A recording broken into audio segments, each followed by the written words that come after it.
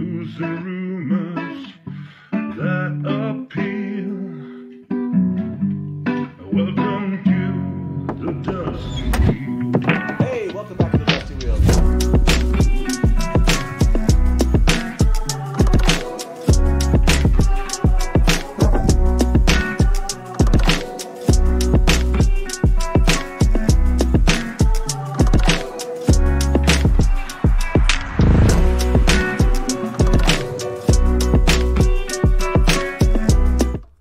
Hey, welcome back to the Dusty Wheel. I'm your host, the Innkeeper, and this is our live call-in talk show all about the Wheel of Time. Now, before I bring my guests in, who are a lot of fun, they've been here with us before, we're going to be talking new readers and the Dragon Reborn. But before that happens, I want to remind you a few things that are coming up here on the channel. First of all, my friend and I, Brian, at BARSIDE Chats, we have a podcast. We had the great honor to interview our favorite author here, Margaret Weiss. She was amazing this Saturday, and expect the actual podcast itself to land sometime, I would say here, probably Thursday. Think Thursday. It was amazing. We can't wait to share it with you. That was so much fun. Now, as a reminder, this upcoming Wednesday, we're back here at the inn with our episode, Becoming Perrin. These episodes have been really popular. They've been a lot of fun. We're going to have Lesby Nerdy, as many of you know her, and Corey Lansdell. He's going to be here with us, along with Jenny, and we're going to be talking all about Marcus Rutherford. We can't wait to do that. And for this, Corey has been running a giveaway, and he actually drew this young bull, I think is what he's calling it, and he's giving that away, and then we're going to have a drawing live on Wednesday, but you only have until the end of the day tomorrow to get that. Now, he did send me this awesome time lapse. I'm going to show it to you. It's just 1 minute long of the drawing itself. Enjoy this.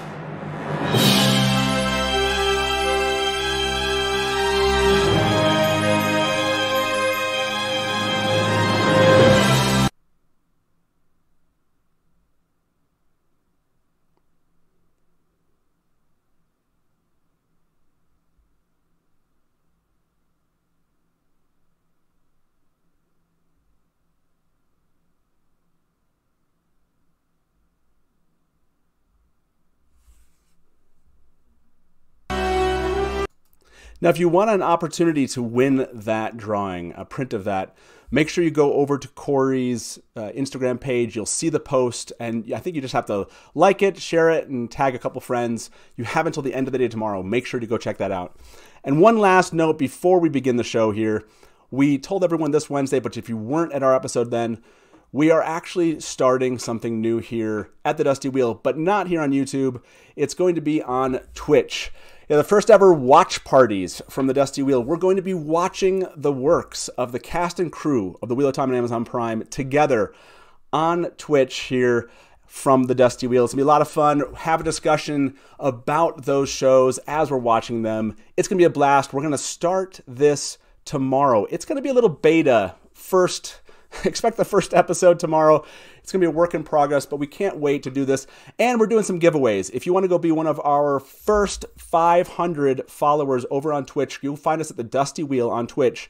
We're going to do some giveaways. Like I said, so we're going to raffle off some mugs and some other swag, and maybe a watch party giveaway. That'll be a lot of fun. So make sure that you go follow us and think about showing up tomorrow night. Think 8 p.m. Eastern. So yeah, that's going to be a lot of fun. We can't wait to do more watch parties. We've already started laying out a schedule of those, and we'll share that schedule here over the next week. So just make sure to follow us on social media, and you'll keep up with that. Now, that being said, those are all of our announcements. Let's get to our show tonight. It's all a new readers episode. We do this rarely at the Dusty Wheel. And so I'm so glad to reintroduce my guest tonight. Welcome to the Dusty Wheel, Danny and Brett from the Wheel Weaves podcast. How are you guys doing tonight? Good. We're so excited to be here. Yeah. Cheers. Cheers. Thank you. Cheers. Thanks for having us back. So I appreciate that. Yeah, absolutely. I'm so excited to have you. This is so chill for me tonight. You know, it's a Sunday night, and I get to ask a lot of fun questions. And we just get to talk, and I don't have to worry about editing or anything. We just get to have chat about real time. I normally don't have to worry about anything. Yeah. So as a reminder, if you're watching us for the first time here, we're a live call-in talk show. We'll open the phone lines probably sometime about the next 30 minutes. So you can call if you have a question. But just remember, if you're in live chat or you are calling us, this is supposed to be a non-spoiler episode. Nothing past the Dragon Reborn. That's the whole point of the night. We're just going to have a lot of fun. Exactly. So keep that in mind. Like I said, in the chat and when you call tonight, no spoilers. Yeah. And that being said, so let's just jump into it. First of all, the Dragon Reborn, you're done with this. What were your reactions? Just give me, Danny, your initial reactions to reading the Dragon Reborn.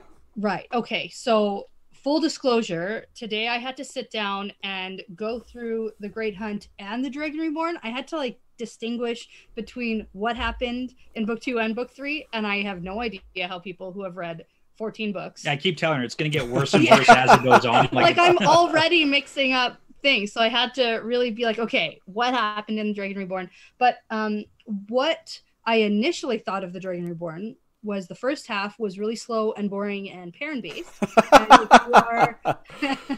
If you are new to me and you're a parent fan, sorry. What I have to say though is my first reaction is it was pretty slow, and there was this pickup, and then everything happens all at once in the last 2/3 of the book, and it was super cool. Yeah, it was kind of funny from my perspective because I get a whole nostalgia run every time we get to talk about the chapters, because if anyone doesn't know, I've read the books a bunch of times, she hasn't, so it's her first time experience.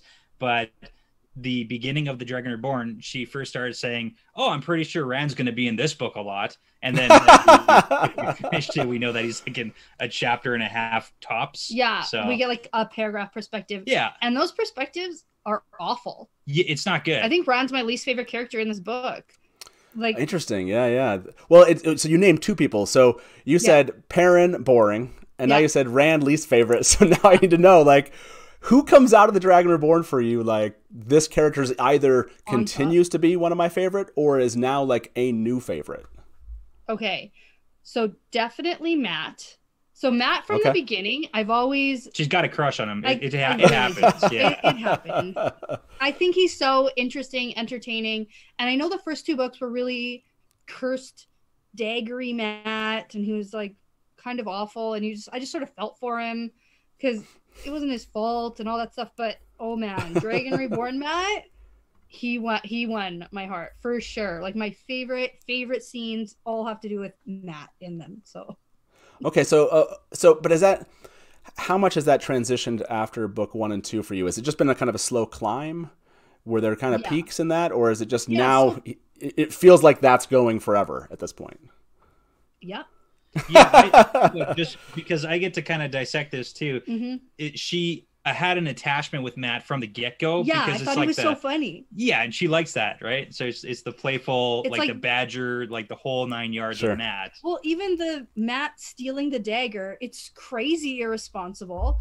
It's so wild, and it's not okay, but those are the types of characters I enjoy reading about. Right. When I'm reading for entertainment. Unpredictability, things that you don't normally get to see. So so far with Perrin, the reason she's got such an aversion there is he's so logical and cookie cutter. I don't need to read 3 pages on you thinking about what to do next. It's just impulsive, and those are the things that are really exciting, and you don't know what's coming next, and it's a page turner, right? Those are the things that get me when I read. So interesting. So yeah, Perrin's almost too adult for you at this point. He's just too. Yeah, he's making way too much sense. But I do have to say, I have a full distinguish between Perrin and Young Bull, and I really like Young Bull. Interesting. Who's really exciting. Let's kill some white cloaks. Yeah, Let's do it. Let's do it. And Gotcha. yeah. So the version of Perrin that was in Corey's drawing, you didn't see that, but yeah, Corey's drawing is called Young Bull. That's the one you like. That's an interesting observation. I don't know that I've ever really split the two as far as which one I've liked or not. So I like that you have. Yeah. I like that you have this kind of like you like to see what the transformation kind of does or brings to Perrin as a character. Yeah, that's really interesting. Other than Matt, did you have any kind of surprises? I mean, Matt sounds like he was just kind of always kind of a growing enjoyment, but were there any surprises to you? So my biggest surprise and turnaround was Celine / Lanfear. Okay. So I really hated Celine. And I know that that's a pretty popular opinion. Like right away, you're supposed to be skeptical of this beautiful woman in the middle of a alternate universe, right? Yeah. Right. Cautionary who tale. seems to just like know way too much, like that. You know, you're supposed to, I think, be a little wary of her. And I really hated her, oh, I'm just this girl from Kyrian act.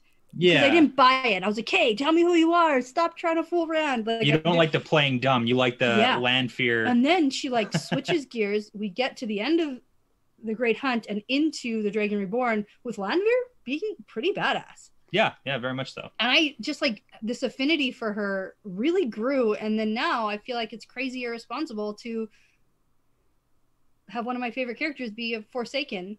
It's and not the crazy ex-girlfriend.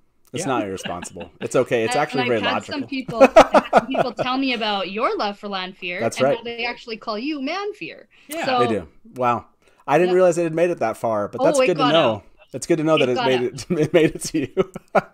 So we have to see Matt in a beautiful white dress is what I want. I just want to know how much Nablus has paid you to make this statement at the early part of the show. Matt yes, Asseline. the agreement for people that are watching, the agreement is if and when this channel ever hits 50,000 subscribers, and we're really far from it, but if it ever did, I would dress up for an episode of Manfear. That's right, Perfect. Manfear at the Dusty Wheel. So, yeah. Manfear? I love it. Yes, exactly. I love that Manfear has made this out. Thank you, Nablus. So I'll make some calls to our extended families and make this happen, right? Everyone subscribe. How many cousins do you have? What? Yeah. Exactly. Yes. I see hashtag Manfear for Watt on Prime in the chat here. That's good. Yeah.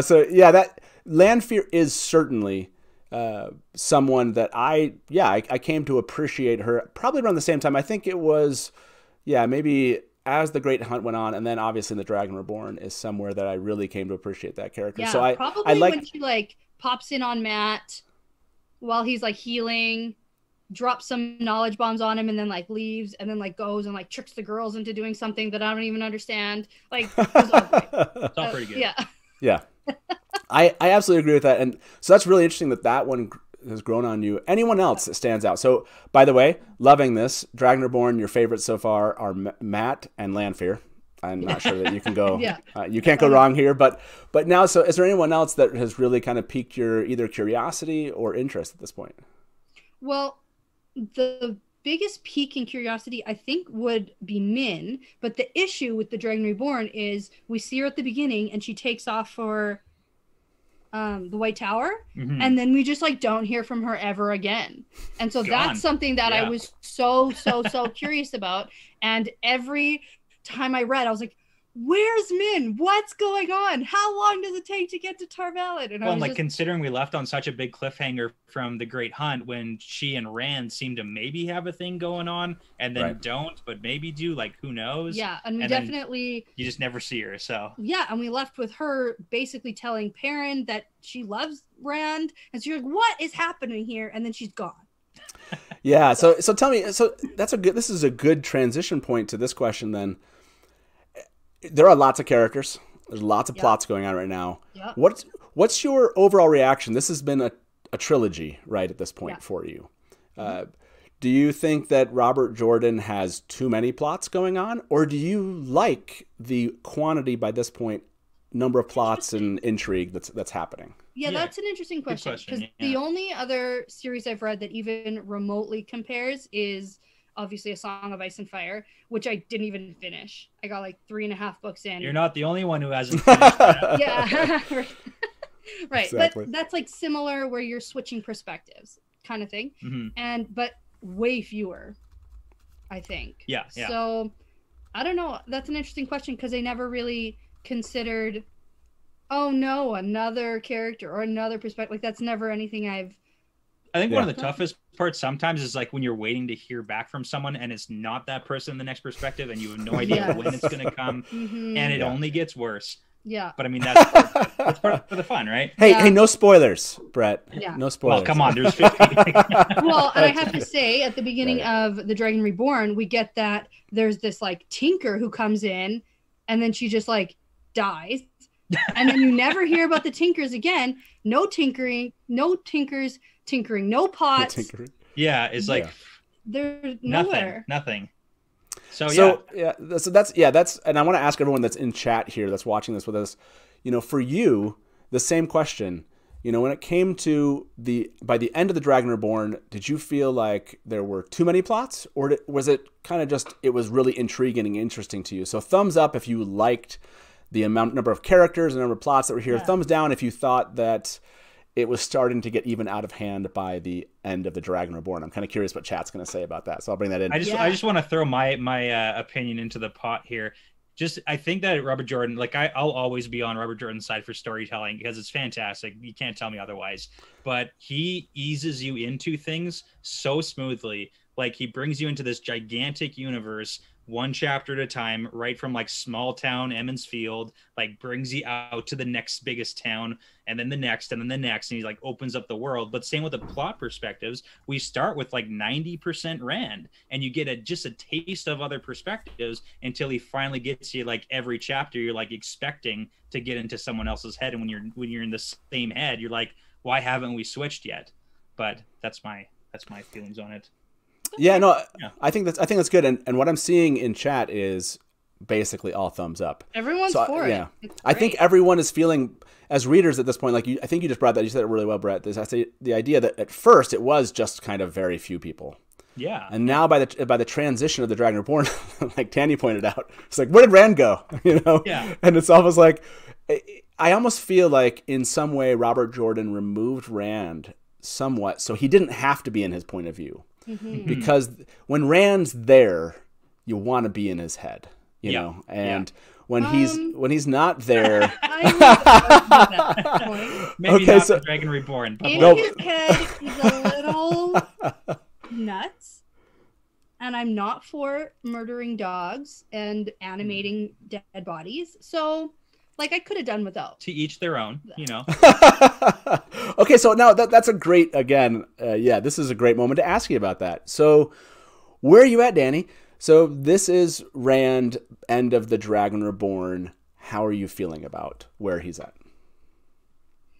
So are we talking like, mental stability? Just like your or like taint madness or just like. No, just like your feeling about Rand at this point, like where do you think he's at? Good question, because throughout when things were happening, Brett kept asking me, do you think this is like the taint madness setting in, or do you think that this is something else? And I kept calling it situational madness because he'd been isolated in the mountains all winter, right? Just knowing that people are dying and whatever in his name. Mm-hmm. And he's somebody who just like hates that, number one. He goes off and then he's like on his own, traveling for days. People are trying to murder him. Probably starving, right. Definitely not sleeping. And so there's a lot of things where he's like, they're chasing me. But is it the taint madness or is it like the situational, like stress? Anybody pressure, right? might be kind of feeling off. They talks about that, right? He I think we get a little moment in his head where he's like he's being hounded, and he doesn't know who to trust, right? And he does. He's not even sure if he kills people in, if it's real or not when he does. He just knows that to defend himself, he's going to. It seems like that's where his head's at. It's not good. So So I think so that's the decline of Rand for her too. It's like it's harder and harder to like be on Rand's side and be like, yeah, you go, Rand. When he's now like, it's like murdering farm dogs. Or were they, what are they? I want to say Dark Shadow Hounds. Brother. Dark Hounds. yeah. Right? Well, Because that's yeah. another point people have brought up, and they're like, well, was it really just farm dogs? Because we got that there were, I lost it again. Dark Hounds. Dark Hounds. I have Shadow Brothers in my head. Apparently I'm a wolf. So Who that's, knew? yeah, but we have got that they were pursuing in that area. Yeah. So So, well, tell me this, Brett. For me, at least, as we do a live adaptation of the books and how we would kind of transition them to like the TV show. Or like we get to Sure. play, we get to play this whole idea of we're in Rafe's head, and and we do that show here at the Dusty Wheel. And I think right now we're in the Dragon Reborn. I've realized as I read each book, it becomes my favorite in that moment. Has that happened to you? Yeah. Like, I mean, you've read how many times? Remind the audience how many times you've actually read through the books themselves. like I never kept count, but it's got to be upwards of like a dozen-ish, if Okay. not more. But only because like every time a new book would get released, because I started reading these long time ago. You reread the entire series every time the book is going to come out, and you Right. got to a year or two, and it's like, well, what am also am I going to read? Yeah, So- and I also just want to call you out a little bit because when we started 2 years ago, Yeah. I feel like you used to say 8 or 9. I have it's probably more now. And So you definitely haven't it's read the whole. inflated. It's I get Yeah. a bonus read for doing this. That's true. I agree with that. I know that people ask. I Yeah. kept, I know, I kept track but of. still, it's a lot. Yeah. People ask me the same You've question, never had, and like, I have the same even problem. done- I didn't keep track of it, and so I know that I have not read the later books, for example, as many times as earlier books. But Okay. Yeah, that's probably fair too. So- yeah. so I would, when people say how many times, it's like, well, it would be like a scale, book? like the Eye of the World, so many times, and then every Like too book many after times. that's like, yeah, exactly. Yeah. So Like, so there's I've already reread The Eye of the World, so like, oh, that's awesome. You're already at like 2. Yeah. That's great. No, so tell me this, Brett. So as you read through The Dragon Reborn, did you come to appreciate anything else that's non-spoilerish, but that you can share with us about this book that you hadn't noticed before, or did it become more favorite than it was prior? I agree with the whole, like, when you're in the moment, every scene and every chapter, like everything becomes your favorite because you're reliving it over and over again. Specifics that I have pulled out is going to be really hard for me to come up with on the spot. Yeah. But I will say that I for sure have pulled more out of the book series by doing it so in detail. Just stuff that, I mean, usually when you read it, you just read it and then keep going.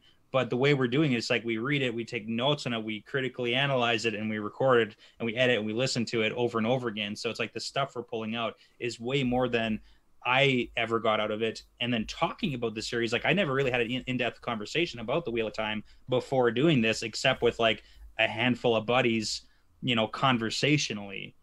Right. But yeah, I get and I think she's picking up so much more just as a first-time reader too than I ever did, because yeah. just the way we're doing When we it. started, people accused me of not being a first-time reader. Oh I'm yeah, like, yeah, yeah. I was like, no.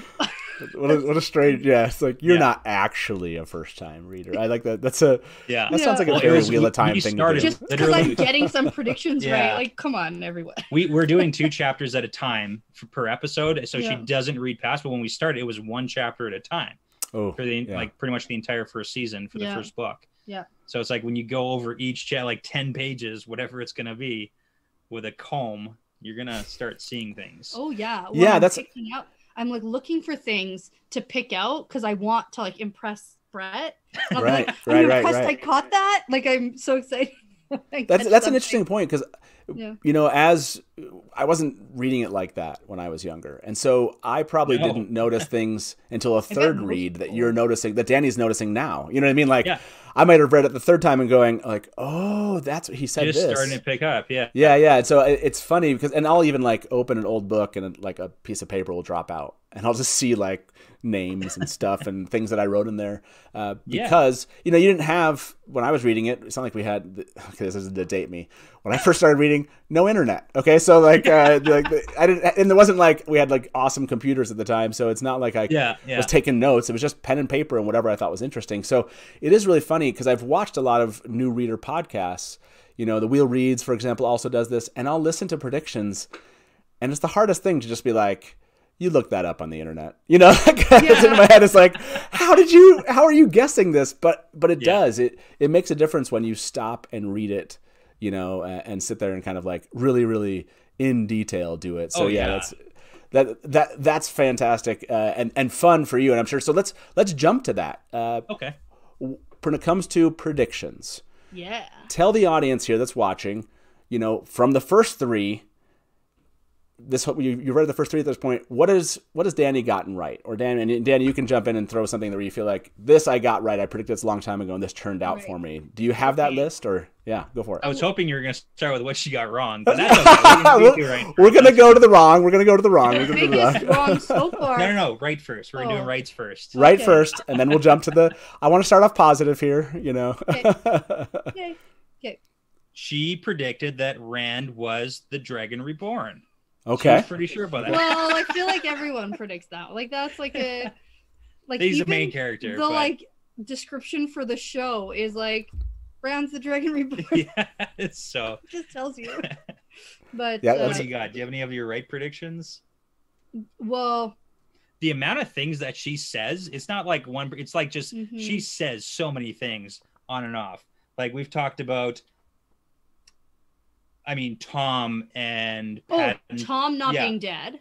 Tom not being dead. She never bought for a second. I never bought for a second. Yeah. Celine being Lanfear. Yeah, she got that right for sure. You know, too. just those types of Yeah. Guys, I didn't predict Fane. I did, but then I got thrown off. You got that was horribly wrong. We're gonna get to that. That was one of my favorite. I thought things Pat and she Fane said. was dead after Winter Night, but yeah, that's No. She thought I'm gonna jump to it because it's just too good. You can jump to wrong. You can do that. We'll come back. But anyways, so the biggest Pat and Fane, she was pretty sure that Pat and Fane was dead under his own wagon, killed on Winter Night. I love it. And then had like not even like he was just dead, and she was expecting the villagers to be like crowded around the wagon because everyone was around the peddler's wagon and they were all upset. Yeah, and I was like, oh my god, their peddler that they like so much is dead, and they're mad at Moraine that was so or something. Good. And then when you don't get confirmation of anything for so long in the Eye of the World, till like the end, you get the. No, in Bearlawn, Bran sees Fane, so obviously he's acting crazy and stuff. But then there was like the whole is he a good guy, bad guy scenario for so long. So. But there's a lot of ongoing things. Yeah, and I would say the other worst prediction I got wrong was Howl Goad in Four Kings. Yeah. I thought he was Mordeth coming for his dagger. Okay. There's a lot of speculation with Mordeth. I was really 100% sure about that, and I was. Well, I want to ask everybody. So while you're telling me this, I want to hear more of the wrong ones. They're a lot of fun. I'm kind of curious for people that are in chat. Again, no spoilers past the Dragon Reborn. But if you're watching with us, you know, and you watch this later and you want to write in the comments, I'd love to hear that too of the video, which is, you know, do you remember what you predicted that you got wrong? Or someone said they had no idea who Celine was.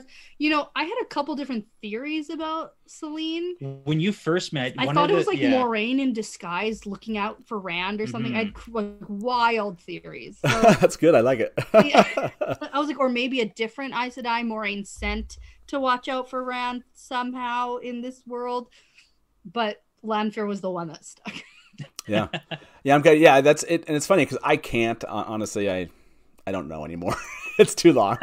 But I, for those of you that do know, I'd love to hear what you got wrong and what you got right by the end of the Dragon Reborn. It's a really fun, and for those of you that have never watched or listened to a New Reader podcast, to me that's the most fun. You know, Danny, when you do this, and when the guys from Will Reads do this, they start talking about like things they got wrong or things they're predicting, and there's just this moment. I don't know what it is as a reader of the books. I'm just like, oh, so close, you know, or you know, Allie, you know, Allie's so fun. Allie and Gus, they're fun to listen to also, and you know, Allie will throw things out, and I'll be like, no, wow, you know, whatever, you know, it's like that being able to listen to that as someone that's already read the books, it's still fun. It's still a lot of fun. So we had a fun date night with Allie and Gus. Yeah, we did. We did a bonus episode with Allie and Gus. That was a double date night. That was also fun. That's awesome. But, for the Dragon Reborn specifically, I remember the thing I got the most wrong. It was when I thought that Nynaeve, Elaine, and Egwene were going to go heal Matt. Yeah. I thought that Swan was going to decide not to heal him and just be like, oh, whoops. I'm not killing him. I'm letting him die. Because that was like a big point of contention. Because he's like the horn sounder, whatever. So it's like tough that whatever. So I thought they were going to decide to just like, I'll get to him. Whoops, he's already dead. That's what I thought the Aes Sedai were scheming. And then the pattern was going to pull strings because they didn't want Matt dead. And then Nynaeve and Elaine and Egwene were going to go somehow, because they're super strong. It was a very well thought out, like, they were somehow going to figure out how to heal him and like do it. Yeah, in the rules of Ta'veren-ness, it's like the plot armor, whatever you want to call it, to whatever Ta'veren is. But it was like really well structured argument. I'm actually kind of sad that didn't happen still. Yeah. That's probably the one thing that didn't happen that I wish did. Yeah. Like I felt like that would have been really cool for the girls to have done, because I feel like they're stumbling through these books like morons, and I hate it. Okay, that is a good turn. I want to ask you about that, but I'm trying to remember now. We do some Robert Jordan's notes discussions here at the Dusty Wheel, and I'm trying to remember if there is anything that would lead me to believe that Jordan thought about that story arc before he. And now I want to go back, so I'm going to go look and see if there's any. It's funny because it's set up so that it could happen. Like the amount of times that the three girls think about having to go and just take care of it themselves. They're like literally on their way to do it. Yeah. When it's like more than once jumps in and is like, "We need you," or something. Yeah. Yeah. It's not uncommon. I'll be totally serious here. It's not uncommon for Jordan to have, he's signaling something for a long time and then he drops it. And so you do get this like really hard signal of like, this must be true. And then it ends up being false. And you're like, man, that was a red herring. And it's a brilliant way that he writes. It's very well done. I've taken to calling them red herons. Yeah. I love it. That's good. That's really good. Okay. So now we got to talk about the girls. I want to do that, but I want to remind everybody, this is a live call-in talk show. If you would like to give us a call, ask Danny and Brett a question about what's been read so far, where they're at, or just want to express you think they're awesome people, that's cool too. You want to ask us something, just remember, if you do call us, please don't spoil anything from any of the books after The Dragon Reborn. Like that's the whole point, just to have that little bit of courtesy.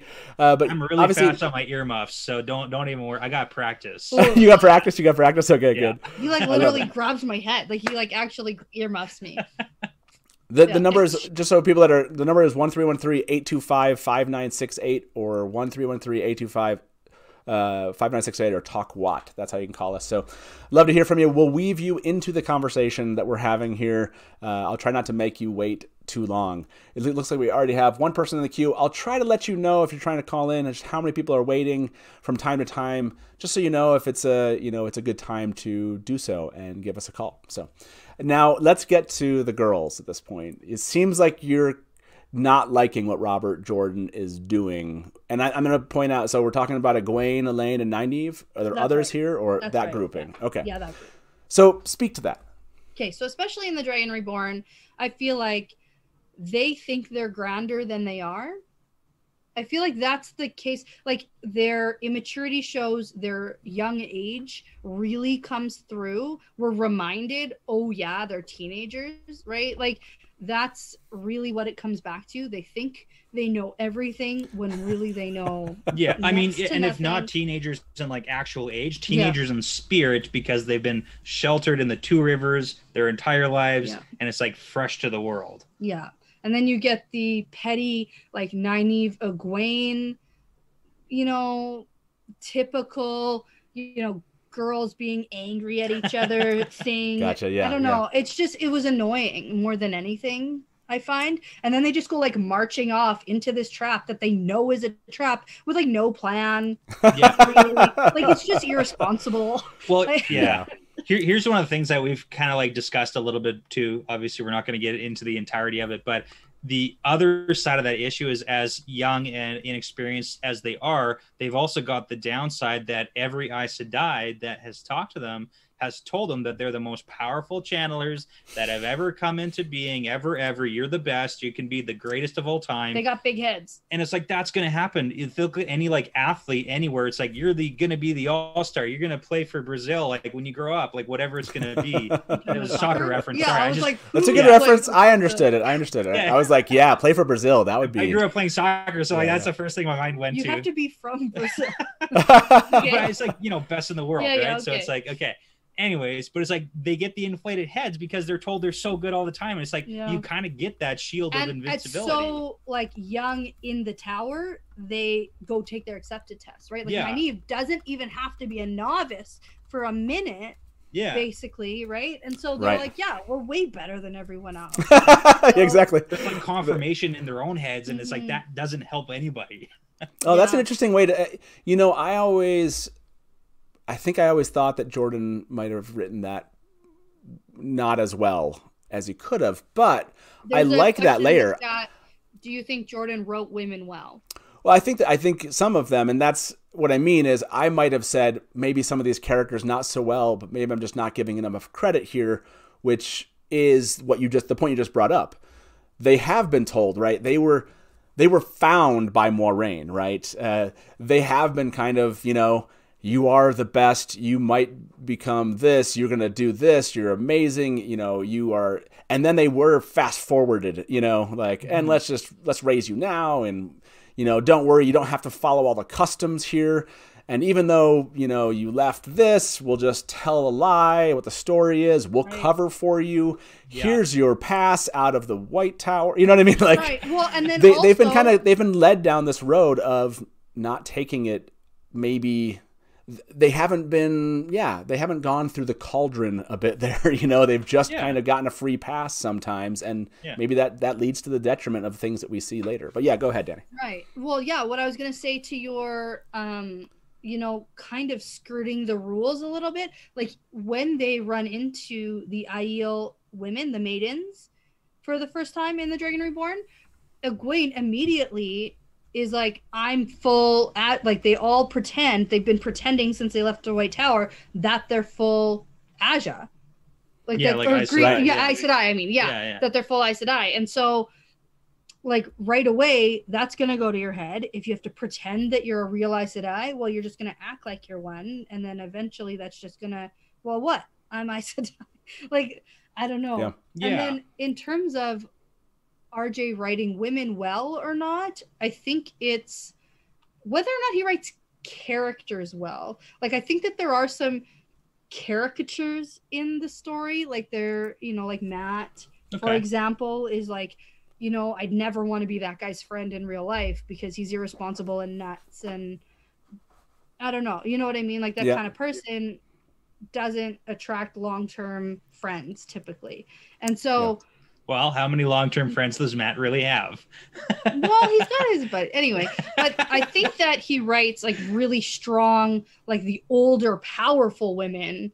Like, in terms of Lanfear, in terms of Moiraine, in terms of, maybe even Swan. Like, they're written so that they sort of know what's up and they are firm in what they want and what they are going to do to get it. And it's not wishy-washy. And I like that writing of those women. But these characters, Nynaeve, Egwene, Elaine is like mashed potatoes. I just, like, she's that's great. Like, when I'm in an Elaine perspective, I forget I'm in an Elaine perspective. Like, she's so just dull and what's going on here.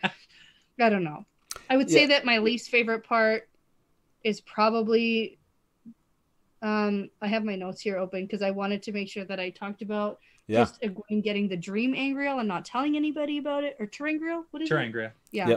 I wanted to talk about that part too, which I guess ties in. Yeah. I'm getting ahead of myself probably. No. So you just brought up something that I really love. So let me write that down so we don't forget that because that's one of my favorite. So I want to ask all your opinions about the Dream Terangreal. So we have 3 people waiting to get in.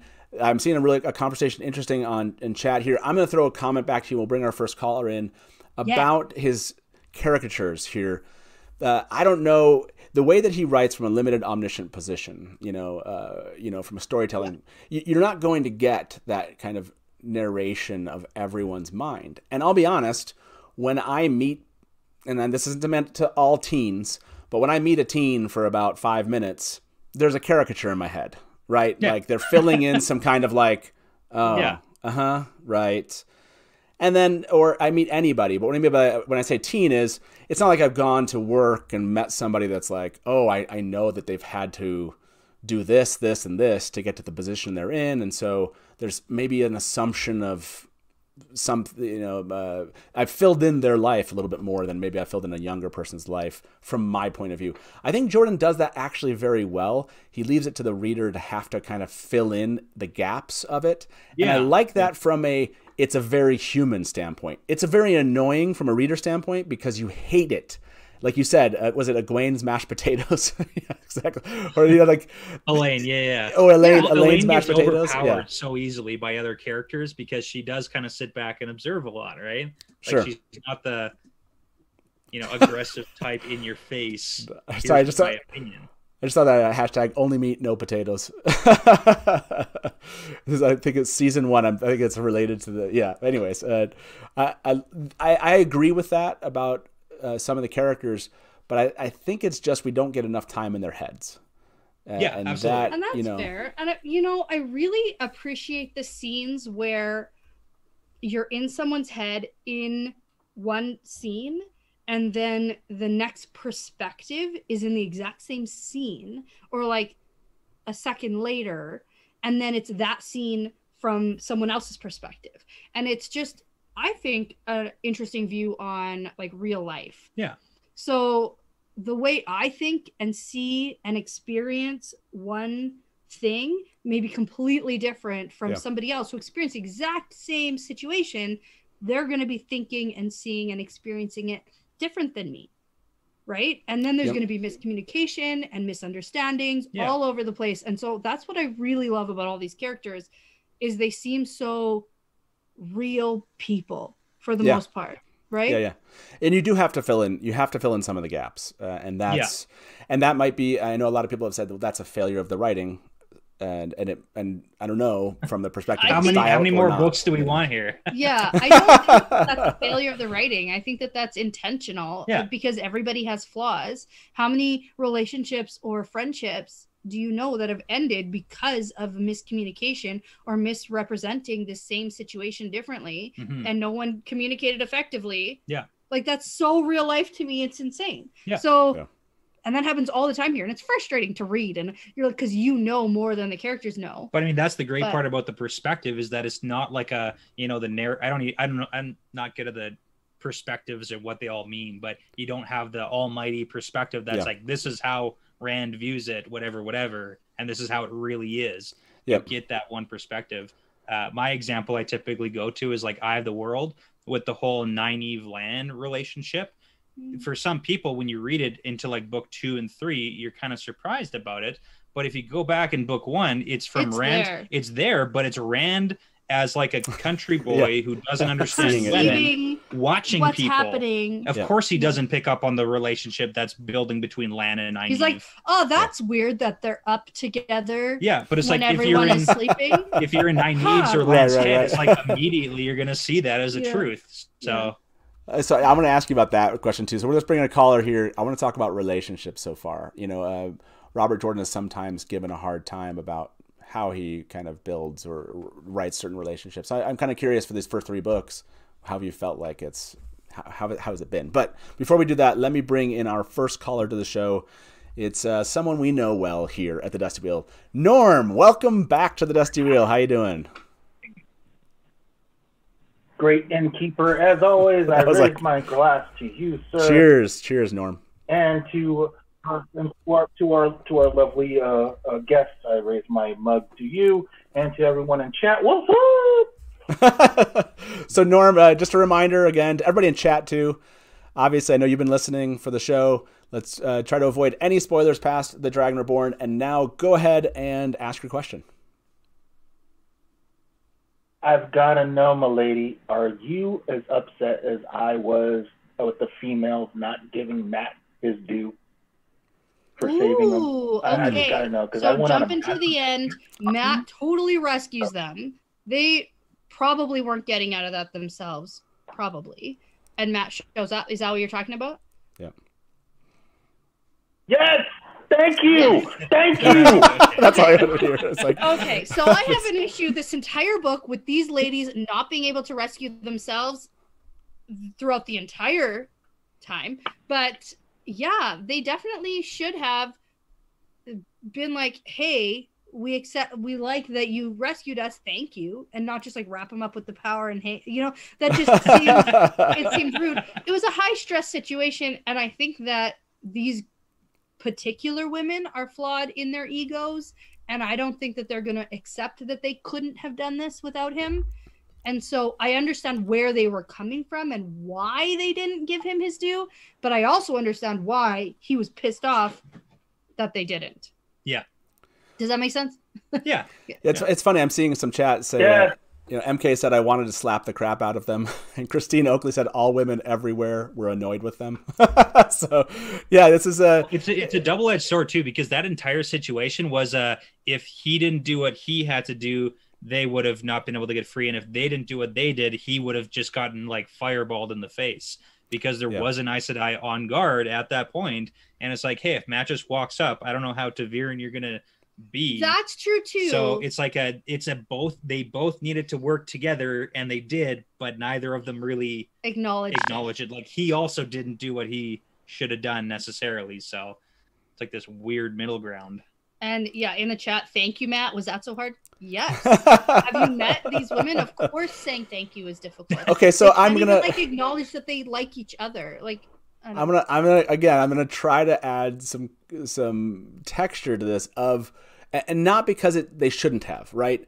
And again, I have kids, and I was a kid, and even as an adult, there are times where I should thank somebody that I don't or should have. And if someone was writing a book about the moment, I bet there'd be many moments where I look back and I'm like, everyone would have slapped me in that moment because I didn't even say thank you. Like, I say that often when I'm like ragging on, Egwene or, someone for being too immature and annoying. And then I, sort of have to take it back and think, well, I wish, I'm glad that no one made a book about me when I was 17 because it's kind of like it's not flattering. Thankfully, I wasn't a teenager in the age of social media too. Because I don't need half the things that I did on anything. Like, yeah, no. And these people have history with him. And so what I love about Jordan is he doesn't just give you the thing you want everyone to do in that moment, right?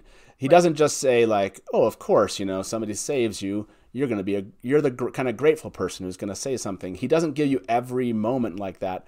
So you either have to believe like they're just one thing or the other. And I love that, as you read through it and like you're saying, Danny, you go like, okay, well, yeah, I mean, I guess that does happen. I just wish that they were better than me in that age or something. It's annoying because I want the story to go a certain way and they're messing it up. But I mean, that's the realistic writing. It's like the way I've kind of always described Wheel of Time. It's not a story of what you want to happen. It's what would probably actually happen. Like you're going to have people not communicate, and you're going to have people who are selfish and, mean and, whatever it might be. But it's just... Yeah, the amount of times that points in the chat right now. Actually, there's like Matt paid a lot of gold for like more speed to get to them. Like the second he heard that they might be in danger, he was going. Like that's a good friend. Number one, I like that. Yeah. And then if the girls thanked them, that would be admitting failure. And nobody in that group is willing to do that even a little bit. So sure. Yeah, and I have an additional comment there, but before Lancer, we're gonna let you go here. But tell me, of the first 3 books, which one is your favorite, or was your favorite the first time you remember if you were reading through, of the Eye of the World, The Great Hunt, or The Dragon Reborn?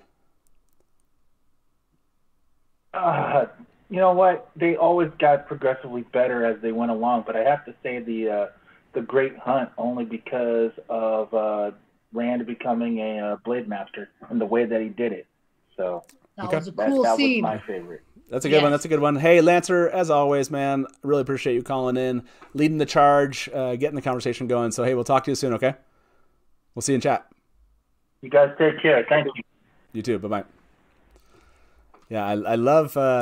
Great question, and we have two other callers here currently in line.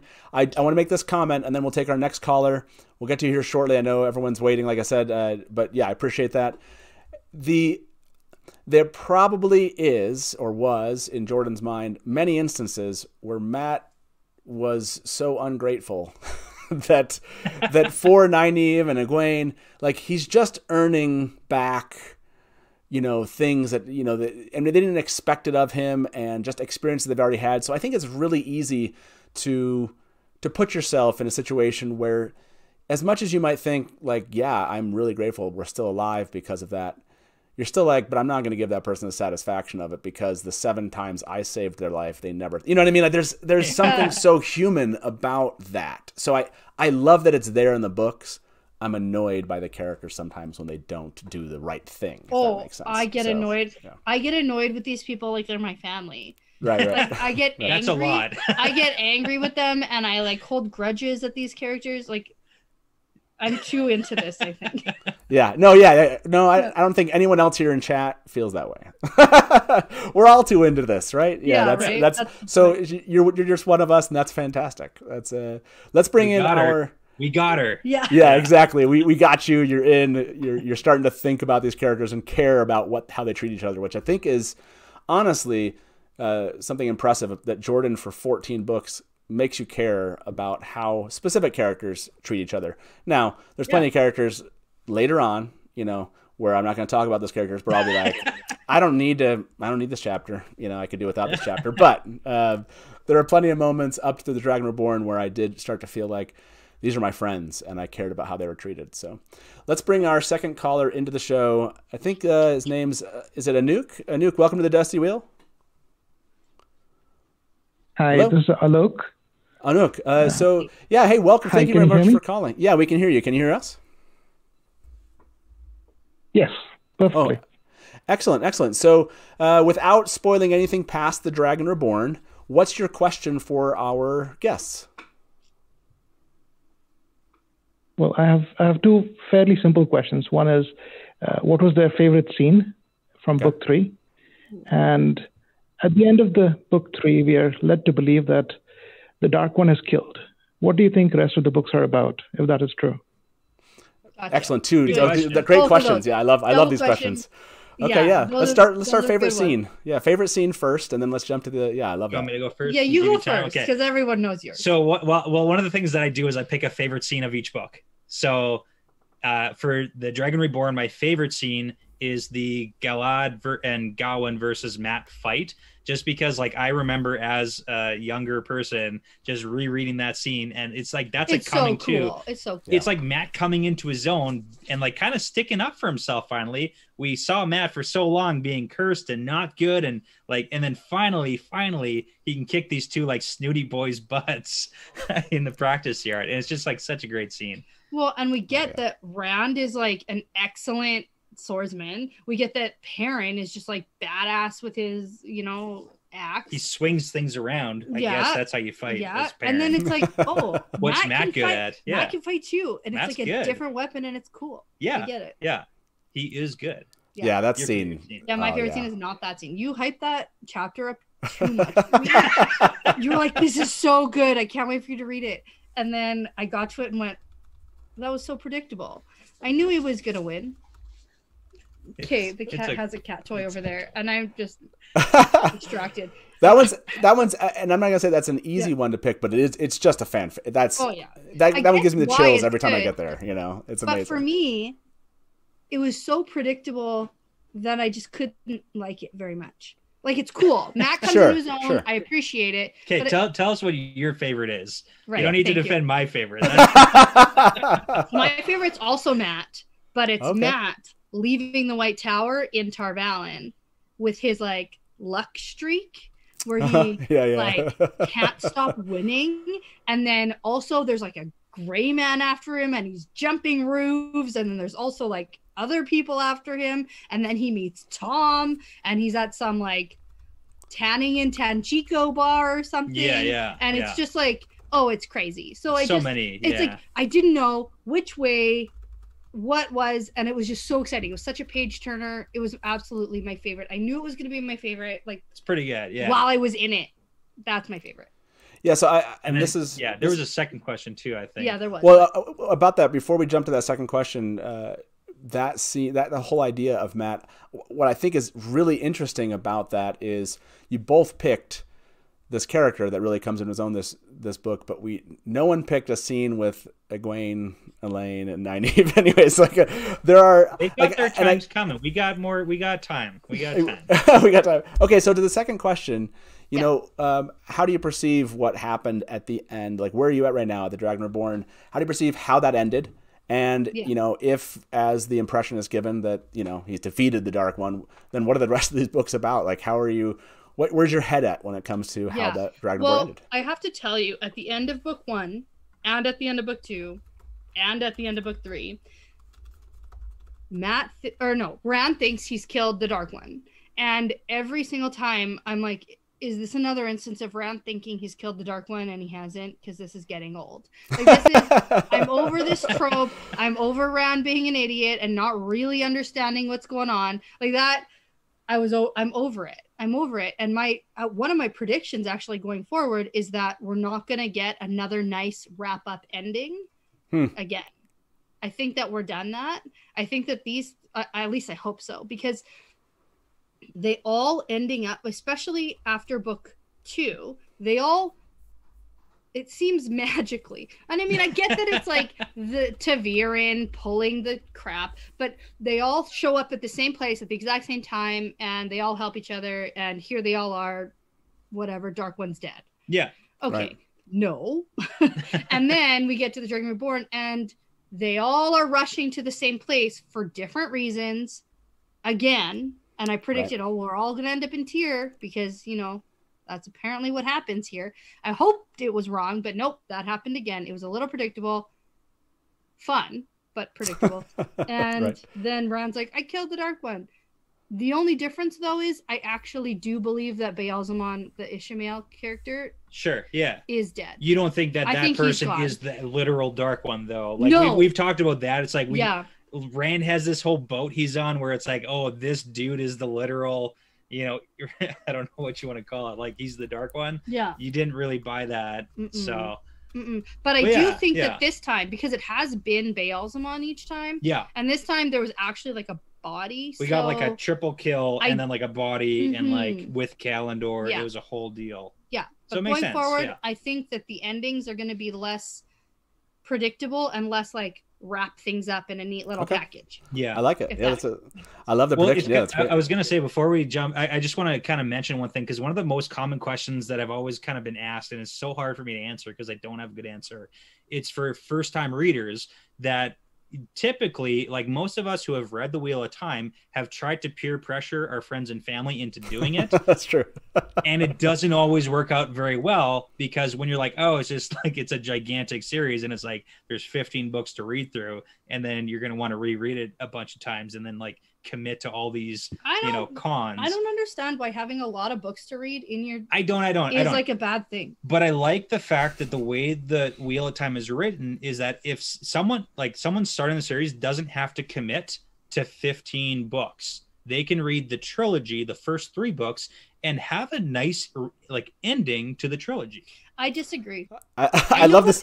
I love this idea. I love this idea, by the way, that you're like, let's all take a break and sell the Wheel of Time as a 3-book series. I love that. That's great. And then like once they're committed and they're like, wait, I need more, then you hit them with the rest. We can always be like, read the first book, and if you don't want to read on, then don't. Just like don't keep reading. But it's like I feel like there is a nice little wrap up where you could pretend that everything's finalized, and then that's the end. To our caller, and thank you very much. Fantastic questions. Thank you so much. Excellent. Before I let you go, before we get to our last caller, let's at least that's on right now. I want to ask you that first question. What's your favorite scene from The Dragon Reborn? I would have to say it would be the same as like Matt's fight. But if you had me to pick something else, I would say Matt visiting Andor. Oh, gotcha. Yeah. Okay.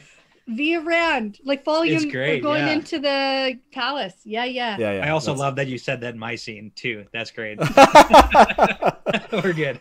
I There love are that so many too. good scenes. There's so actually. many good scenes. That's the hard part too. Yeah, so. and that's very true. Even though it starts off slow, there are some fantastic scenes in there. Hey, thank you so much for calling. Hopefully you'll give us another call again, and hopefully we'll check you out and chat. Thank you very much. Have a good night.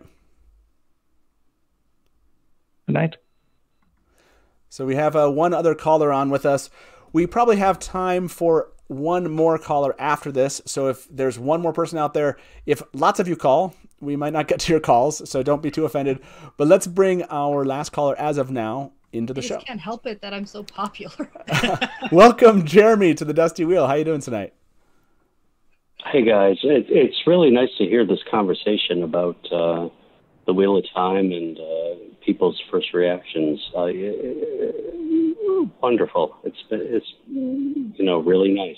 Yeah, it's something that I love now doing, and we should do more of these new reader things here at the Dusty Wheel. I'll try this year. I know people have asked it for, but I love this, hearing these things, because we get to kind of almost relive some of this moments and remind ourselves why we did love these books. So, Jeremy, what's on your mind? Without spoiling anything past The Dragon Reborn, what question do you have for our guests? Well, I was wondering what they thought about Elaine in being the Princess of Andor, and the fact that she didn't really have any friends. Like, you really never hear, like, the Two Rivers girls come in and she becomes friends with them, but she never, like, you have two country women coming in who have no idea or no knowledge, but Elaine doesn't, she kind of pivots around their storyline. Like, I found that jarring to know that, like, the daughter of a queen really didn't have many contacts going in, but just wanted to see what other people thought on their first read. Yeah, that's a great question.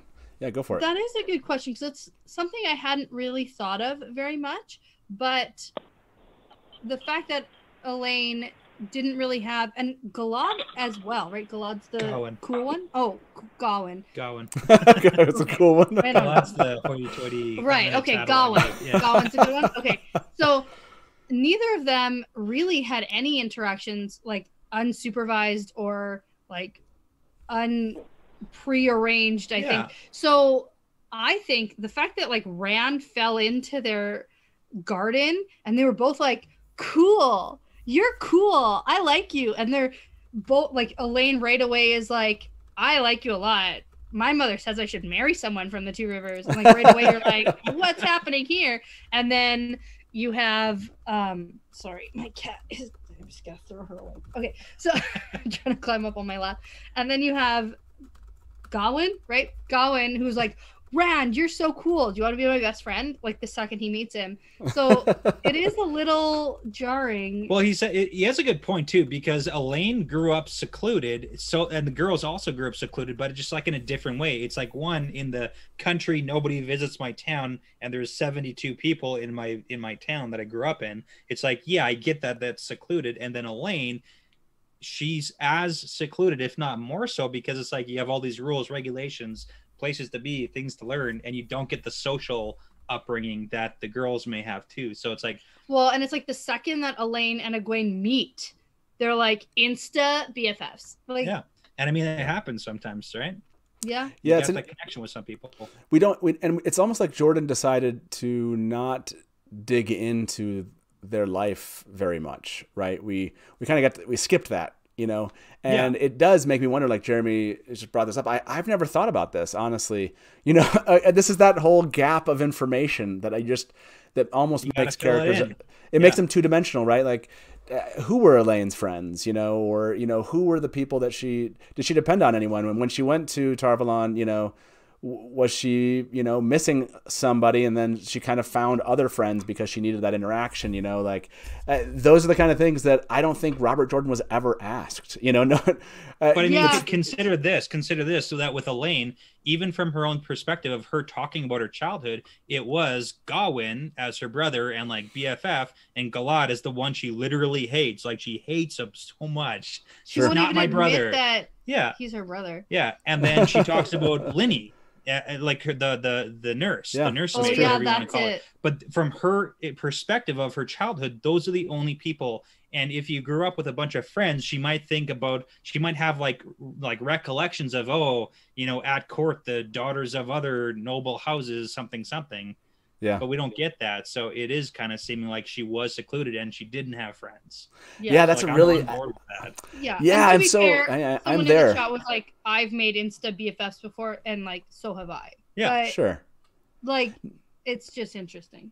Yeah, no, it does add dimension to Elaine that I probably have never put up there as a reader over so many years. Yeah. And that's why I do love talking about this. Jeremy, fantastic question.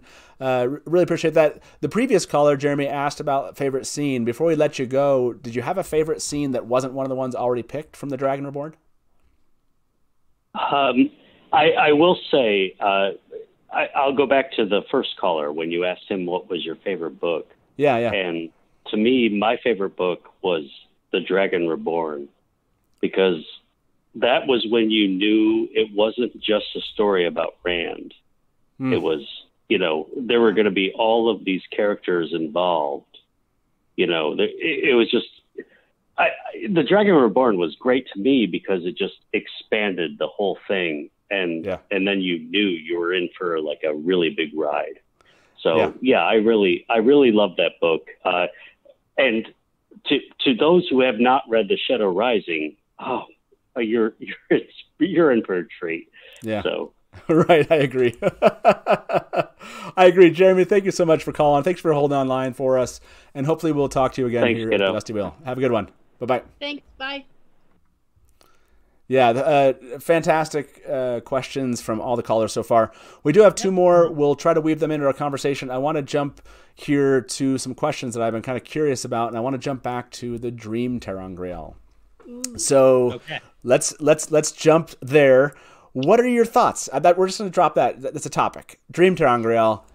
Tell us where you're at, Danny. Okay. Okay, so the biggest thing that I relate this Dream Terangreal to is the One Ring. The My Precious. Interesting. Okay. Yeah, because Egwene definitely becomes a little possessive. Interesting. Over this ring.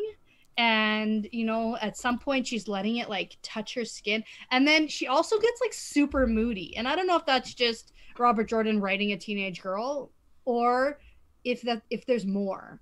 Well, she also has the whole like she doesn't want to lend it out, and she only lets Elaine and Nynaeve use it like one time each, like maybe. Yeah, she doesn't want. She's very possessive. But she acknowledges that she doesn't want anyone to touch it. Like when we're in her head, she's like, "It's mine. It's my precious. Like you can't have it." And so, and like, and even Nynaeve at some point is like, "Maybe you're spending too much time with that thing," and she's like, "No, you know." So I don't know. So yeah, wow. That is interesting. I hadn't ever, again, like adding to the dimensions, I never thought those exact words. Do you think that there is some addictive kind of property to this Terangreal then? Is that where your head's at this moment? Oh yeah. Okay. I think I found it obvious. Like she won't let anybody else. She's like, "No, dreaming's my thing." And you know, you guys can't even try because it's mine. Like it's too dangerous for you. Yeah, but I all my knowledge.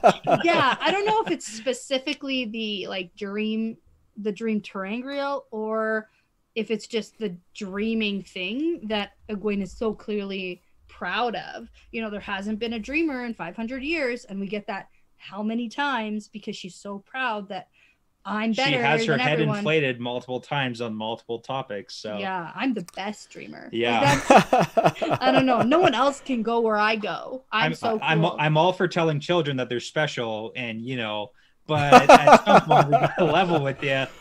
You're not more special than anyone else. I like it. By the way, I saw Matt Scoundrel put egg golem instead of Egwene in chat. That's really egg golem. Yeah, absolutely. That might be a favorite hashtag coming out of the show is egg golem. I love it. Yeah. So I'd say one Yeah, of go the ahead. biggest things, sorry, that I didn't care for about the Dream Terangrial is how she brought it to the testing Okay. and like messed with that Terangrial and then didn't come clean about it.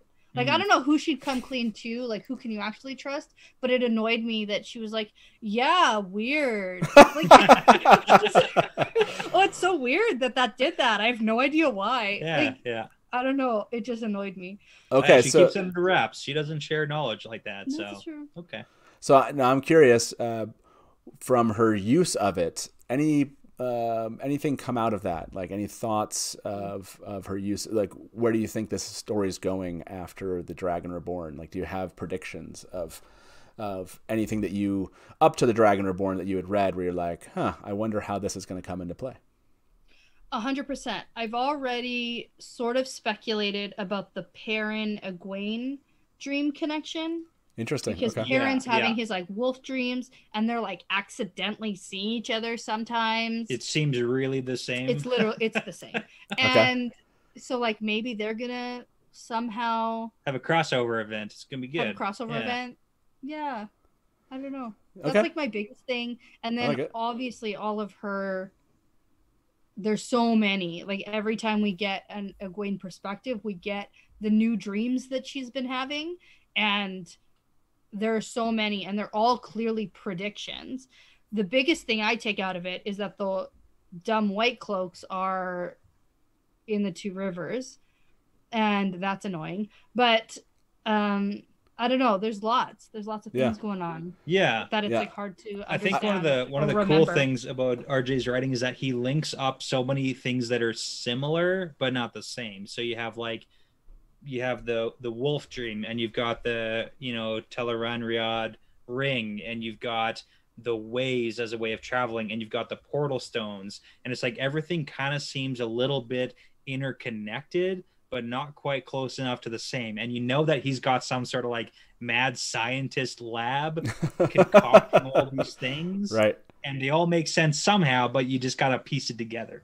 Yeah, absolutely. By the way, let's take a quick reminder here for everyone. If you're just joining us or you've been here and you're in chat and you need another reminder, this is a non-spoiler show. We don't want to allude to spoilers either in live chat past the Dragon Reborn. We want people to be here in chat with us. They don't have to feel like something's going to be spoiled. So just keep that in mind. And if you're here and you're enjoying this kind of live Wheel of Time stuff that we do here at the Dusty Wheel, please like this video. Other fans can find us while we're live. Much easier. And it helps afterwards for fans to find us on YouTube. And if you're not a subscriber, why not? Just join us here at the Dusty Wheel. It's a lot of fun. Do it. Right? Just We do want to it. hit 50,000 because we need to see Matt here. We need to see We Man need Fear. it. We need Oh, gosh. Man. The funniest thing is, for that point, and we'll take a little detour here for 30 seconds, that's so far out that I don't even have to conceptualize it right now. I don't But know. if there it is might- every It's a lot closer than sometime- I think that it Might is. No, I'm just saying like That years from now, when it gets closer, this is going to be a different Years reaction. from now. Okay, this is okay, going okay. to be a different reaction at looking at the camera. Every time someone brings it up, I can tell you that my face will not be laughing. Let's talk about Matt's bad predictions, eh? Matt's Yeah. bad. Yeah, but please do. And if make sure to hit the notifications so you know when we're live. We try to do shows on Wednesdays and Sundays. And like I said, if you missed it, we'll be doing watch parties over on Twitch. You can find the links in the description, both to that and to the Wheel Weaves podcast. Make sure you go follow these wonderful people. This is what they get to do all the time, and this is a lot of fun. And I just found out that I won't out this person completely, but I just found out a friend of mine happens to be following your podcast, and that's awesome. And so exciting. Yeah. I don't want Cool. to tell anybody who that friend is until I hear from that friend that it's okay to tell everybody. Got But it. it's somebody I know that's a friend that's following you, so it's That's fantastic. following and listening along, and we don't even know if they're reading the book. So Yeah, I'm interested to know if they're actually getting anything about the story. Or I do. I want to know that too. I'm going to be talking to this friend because they said I think they were on the 24th episode. So there's now I need to ask this friend how they're doing. So and I need a follow up for so sure. let's bring in our next caller to the show. I think it's Andre. Welcome to the Dusty Wheel. How you doing tonight? How you doing? I'm doing great. How are y'all guys doing? Fantastic, Great. fantastic. Good, yeah. So just as a reminder, of course, make sure not to spoil anything after The Dragon Reborn, but what's your question for our guest tonight? Hey, well, I'm actually a patron with the Will Weaves podcast. Oh, okay, So okay. Sweet. I had a question, and I wanted to give my favorite scene first. Okay, And go for it. Oh, cool. Okay.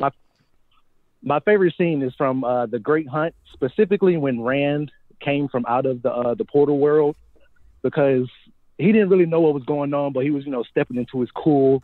He was becoming a leader. And when he got to the city, he didn't really know what was going on, but, he was just he was just finding the way, if you get what I'm saying. And then by the time, what's the name, Ingtar and the Great Ajaj, by the time they showed up, he was just already in his cool, and they couldn't do nothing but accept that he was a leader by that point.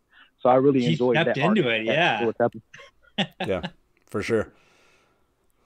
And my question is probably specifically for Danny, but other first-time readers. The book series is so wide and expansive, and there's so many characters. How do you not research ahead? Because I had a problem with that when I first read it. Like, I'd see a name and I'd go Google it, and then you see 13 other links to other people, and it's a whole rabbit hole if you can lose yourself. So I just wanted to know how you navigate that. That's a good question. Yeah, that's a great How question. do you want to Go answer for it. that one? Yeah, that's a funny one. You go. You go first. How do I stop you from researching Yeah, things? how do you stop me? No. It's funny. I have an internet blocker. No. And I don't let her have Wi-Fi. I just thought it was so Good. funny because I thought you were gonna say how you are constantly being like, "What are you looking at? What are you doing? Yeah. Don't look at this." Yeah. Like even when you're doing your notes on your laptop, and Like, don't look at my notes. come Don't turn. I around the turn my corner computer to away. ask you a question, he's like, "I'm doing my notes. Don't." Are And you I- cheating on the Wheel of Time? No, you Like gotta be sure. I'm just not like being authentic and genuine on the podcast means more to me than anything else. And it's interesting that has come as far as it has, because I think at the beginning in The Eye of the World, we just started the podcast and I had no idea where it would go or why we were even doing it. Like, it was just sort of like a fun hobby. Oh, let's do like a little book club with the two of us with a microphone, and maybe someone will listen to it one day, kind of thing. And at that point, when you're reading The Eye of the World, I didn't feel the need to research because it wasn't, You don't know anything. it didn't You're hook like, me. Like, it wasn't like, oh, Yeah. I need to know, right?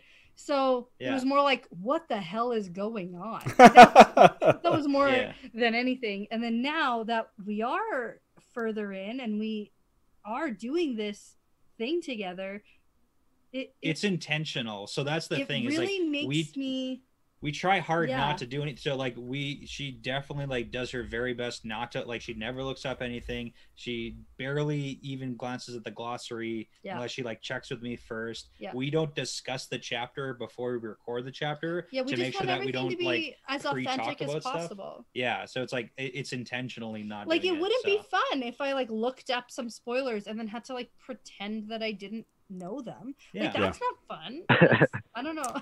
Yeah, that'd be weird. Yeah, that's a good point. And I just saw, user in chat, Alana, say that it sounds like typed in a name just into the Google search. And I just said the Google. That was weird. Typed name into Google. That was That's okay. strange. That's Not okay. Google. That was weird. So typed it into Google and had something drop down that spoiled something.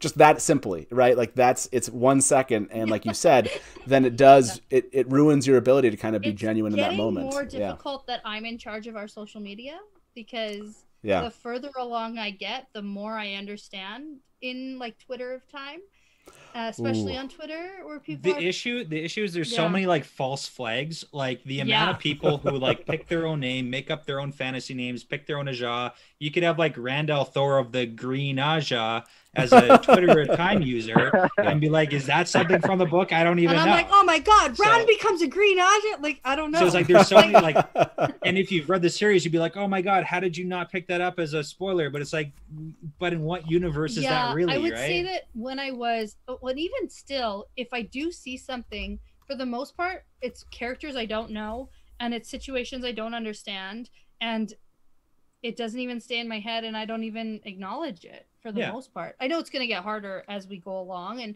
we'll adjust to that because I don't want to be spoiled. And I think that that's the biggest thing, is if people are like secretly wanting to be spoiled, then they're secretly gonna be spoiled. Yeah. Yeah. And Yeah. I don't want to be. So Yeah, all. that. Oh man, I can't even imagine. So that's one thing I'm glad. I hate spoilers, and now I'm worried about every tweet. You guys follow our accounts. I don't. I spoil everything in my so tweets, so I have We to don't be look at your so stuff. careful. Oh, Okay, yeah. good. I don't You even should follow hopefully have mine you. hidden. Yeah. Yeah. Hey, Andre, thank you so much for calling in, man. I appreciate you holding on line for us, and Thanks, have a good evening. Okay. Ty Sharp-Medethrin. You too. Bye. Yeah, that's great. Ah, man, great callers tonight. Thank you everyone so much. Let's jump back to, we just covered the Dream Terangriel a bit. It's a part of the Dragon Reborn I love a lot, but I'm gonna stop there because again, I don't want my conversations to go anywhere beyond the Dragon Reborn. But you know, as these books go on, I'd love to have you both back to give some reactions as we'll do some new. I have to good. say there was some speculation about your friend in the chat, and I have to confirm that it is Rafe Judkins. Yeah, exactly. Best friend. He knows us, and he's your best friend. So Exactly. So I want to ask about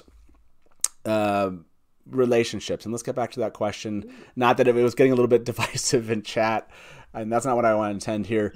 But are there relationships that you think so far up to the Dragon Reborn or through the end of the Dragon Reborn that you think Robert Jordan's doing a great job, kind of, building them in a way that you're catching and you Right. believe in it, Okay. or are there relationships where you're like, I don't know if this is a thing, but I don't believe in it. Basically, I'm looking for your predictions about relationships at this point and what your reaction's been.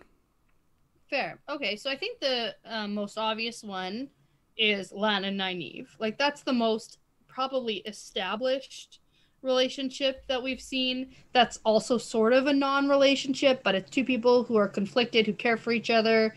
Yeah. Right. And so I do appreciate the Nynaeve Lan relationship, and I think that it's gonna continue and go farther, and they are eventually going to connect and give up the but I don't want you to be a widow, whatever thing. And Okay. I don't know. I think that it's good. I think that their energy levels match. I think that she's really up here and he's sort of like cool and calm, and she's like, bah, and I don't know. Yeah. I don't have words anymore. I'm just yelling things. In the book series, like we still are pretty, not very far along in their relationship development. One of the things that I appreciate is the Egwene and Rand, honestly, where it's these two people come from a small town. They're like the high school sweetheart type. We were promised to each other, and then we went off to college. Both like not into it anymore and don't know how to tell the other person that. And then also like it's still like this whole fight where it's like, yeah, I went off to college and realized there's other girls that I don't want to get in this arranged marriage situation from being like in junior high or whatever. But it's like it is pretty realistic, considering where RJ came from and like grew up, that he does have a lot of those like small town conservative vibes that he shows in his writing. Like I'm sure lots of people can understand where Rand and Egwene come from in this. Yeah. But it's over. Is there a relationship in your head that you predict is going to happen, but there's no, and basically from whatever you've read up through the end of the Dragon Reborn, is there something that you think is going to show up? Okay, so I have a couple. So like number one, especially we end the Dragon Reborn with Fael and Perrin being like very connected. He like risks his life in the dream world to save her, comes out and a Dragon Reborn, and they're all like, oh, my blacksmith, like she went from having too big of a nose to being perfect and super beautiful. Yeah. So, okay.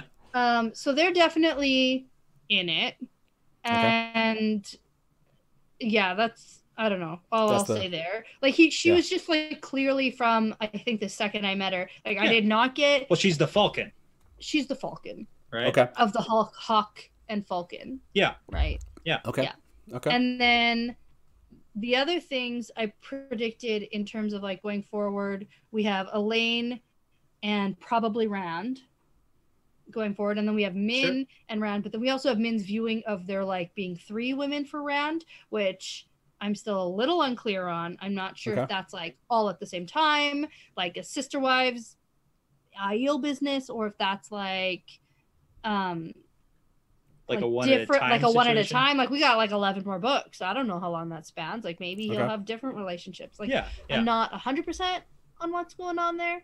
So yeah, I like that. I like that you brought that one up. Yeah, that's an interesting one. At this point, like what does that mean? So and how is that? How will it or won't it play out?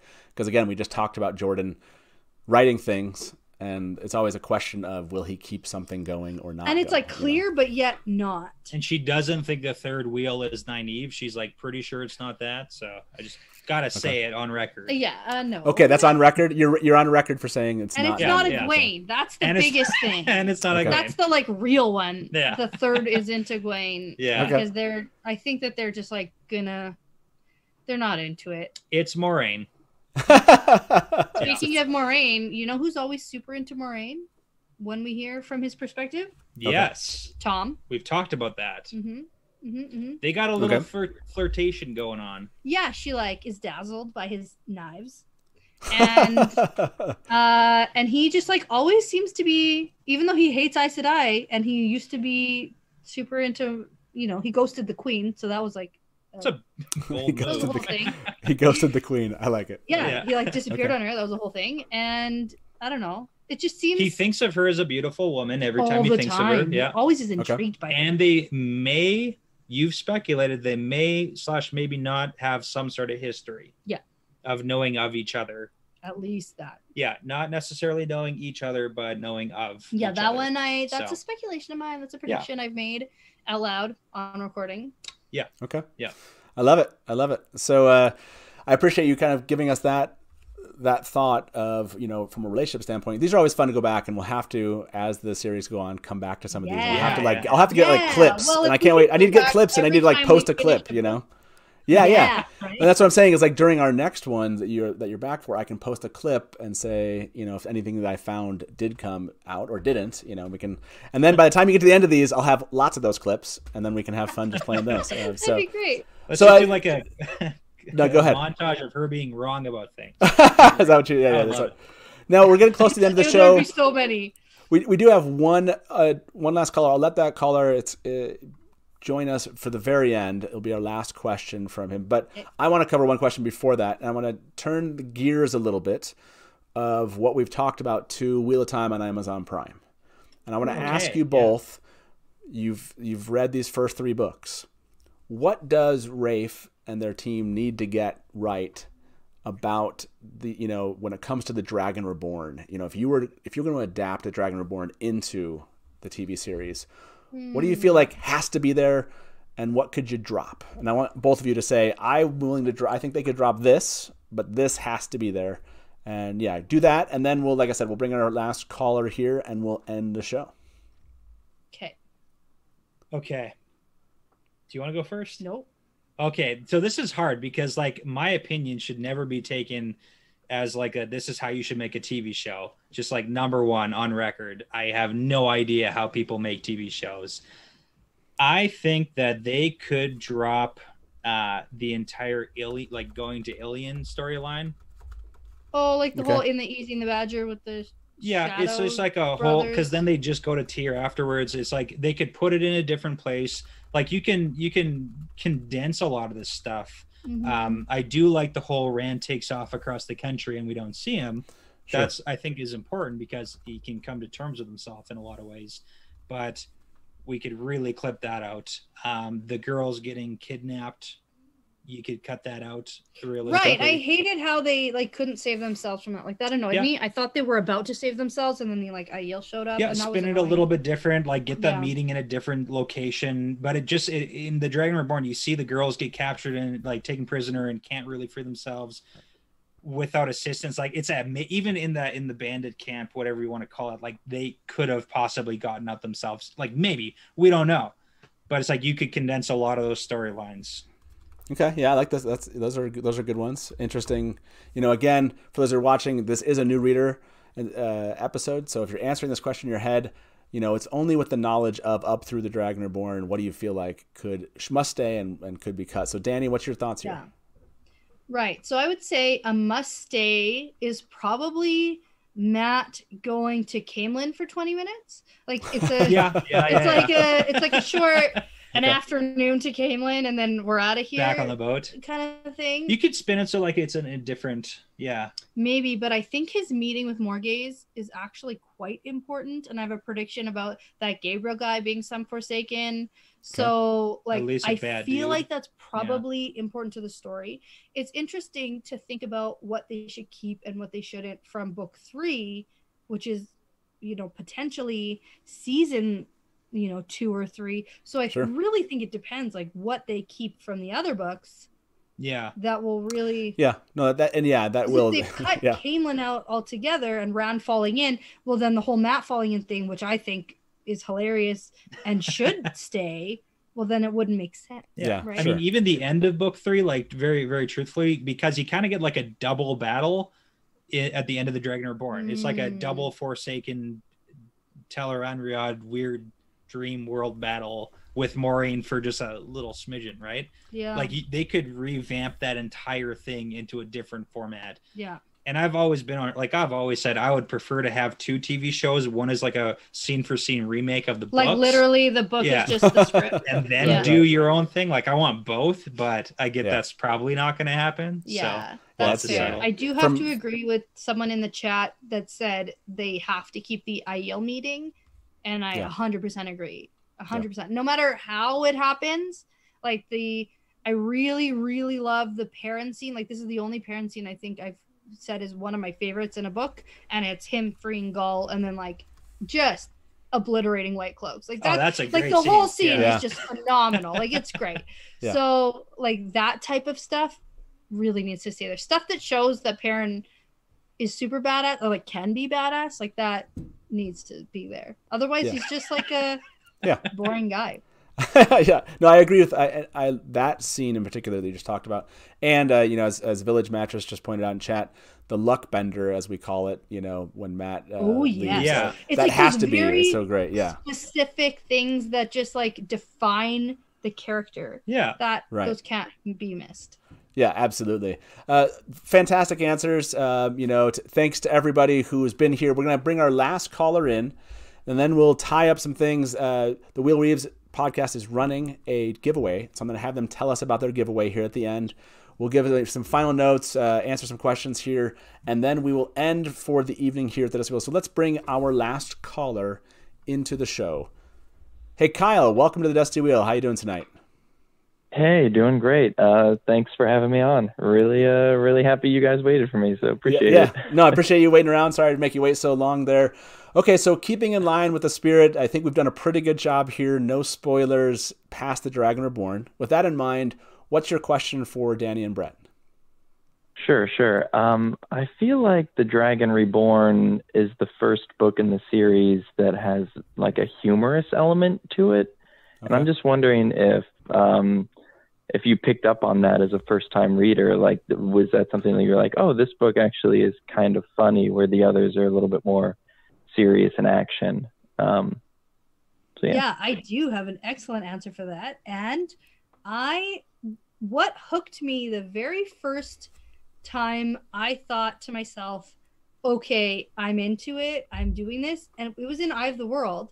And I'm somebody who really likes humor and really gets into that kind of thing. And it was in Eye of the World when Rand was having his like channeling after effect episodes. I thought they were so funny.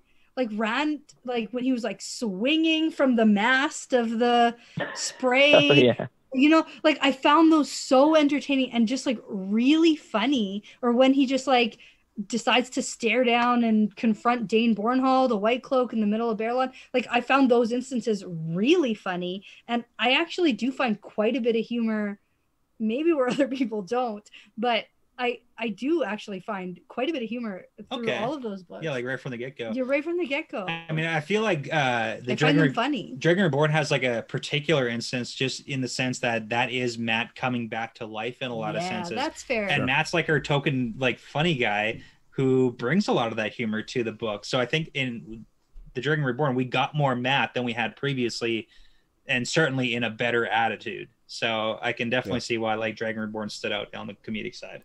I want to say there was in the White Tower there was a variety of those kind of moments. There's a whole bunch, and it's all Matt. Like it's so much Matt. It's great. I want to say there's some Varen funny moments too. But it's actually thinking about it that way. I think that's part of the process when you're reading is really buying into the fact that Jordan is having a good time here and very much so. Well, even especially the back and forth between like when they're in the ways for the first time, this is all back to Eye of the World, but when they're in the ways for the first time, and then Perrin's like, yeah, that Min was pretty. Hey, Rand. And then Egwene's like, who's Min? Like, I don't know. Like I found those scenes so funny. And then Perrin's like, what about Aram? Yeah. And then Rand does the same. Like, there's a bunch of really funny back and forth stuff. Yeah, I don't know. I guess I just find the humor in what I do, but it's part of why it's kept me reading. So Kyle, is there one that stands out to you the most in The Dragon Reborn? Before we let you go, is there one that you just think about and it makes you laugh every time? There's a couple. You guys mentioned this. It's great the callback of Matt falling into the garden to be like, and the one head guard and Camelin is like, we got to get that wall fixed. Talonvor, that's our boy. Talonvor. I've said that Brett could play Talonvor. Everyone's like, who could you play? And I'm like, Brett could be just Talonvor. Like that would be the best. I disagree strongly because I'm guard number 2 that dies immediately. So my all-time favorite. My all-time favorite, like funny moment, probably in the whole series, is Matt on the roof, kind of overlooking Tyr, ready to attack the stone, and then Julian kind of gets and they get in a scruff, and he's like, "What are you doing on the roof?" And then all of a sudden, a bunch of Aiel appear on the roof, and then he just like blows up the side of the mountain. Or he's just like, he says, there's some line about like, all I need is someone to like come wandering around looking for an inn. Like it's just everyone's on the roof today. Okay, so I have to show the one that's sticking out to me. It made me laugh so hard was when Lan finds Perrin after he and Gaul have just like killed everybody, and he comes over and he's like, "Oh, I guess my plans have changed now. Thanks a lot," basically. And he's like, and then he runs. He's like, "Well, run," like, and it's just a really, I mean. The moment itself of what's just happened is not funny, but just Lan's reaction of showing up for someone that's like, you think it was like stone faced, but I think I would have like that part always makes me laugh. That's a great. Sorry, go ahead, Kyle. Oh, there's another great moment, like right in there too, when Perrin goes to Moraine and like, there's this girl staring at me. I think she's a dark friend, and Moraine's like, I mean, maybe she just thinks you're cute. Yeah, that's a good one. Like, that whole section in that town, that whole section. There's actually like, the one that made me laugh. We did a live adaptation of this. Loyal is like set up. He's like, they got this bed for me, and he's like, this is amazing. And he goes to like, he's starting to write, and they come in and they're like, we gotta leave, and he's like, what? But what's so great is like everyone else would be like ticked off, from somebody in Loyal's spot. But then he's like 5 seconds later, he's on this horse and he's like, "Isn't this exciting?" And that whole section just makes me laugh so hard. And he like didn't get to sleep in his Ogier bed. He's so pure-hearted. He's just best. He's the best. Hey Kyle, this is a great note to end this on. Thank you for hanging around here and bringing us this question. Hopefully you'll give us a call back here at the Dusty Wheel another day. Okay, have a good one. Really appreciate it. Thanks, guys. Good night. Yeah, thank you. Good night. Good night. Yeah. Okay.